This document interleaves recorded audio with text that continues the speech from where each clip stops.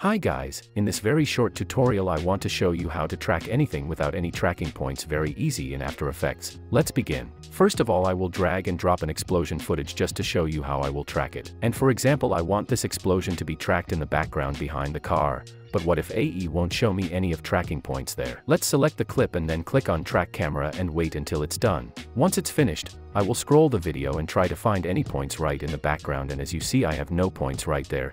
The only points AE is showing is right on the car here. So, no points, no problem. Let me show you how to track it. Under a 3D camera tracker effect, click on Create Camera. Now to control 3D camera and make things easier, we can switch one view screen to two views. The right side is the 3D camera and the left side is our actual clip.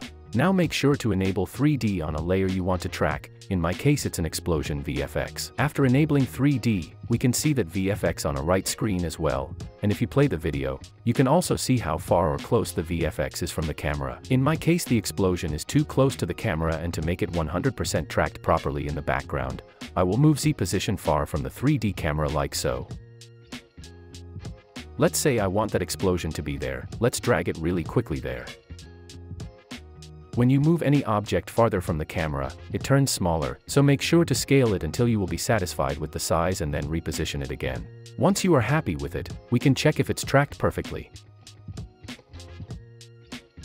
And as you see, that explosion is stuck in the background 100% accurately. Once you are happy with the results, we can close second window by just changing two views to one view. The only thing left is to place the explosion behind the car, and in case you don't know how to do it, let me show you it as well. Duplicate your clip and move it above your VFX and then delete 3D camera tracker effect from it. Now scroll to the very beginning of the clip and then select a Rotobrush tool from here and then double click on the clip.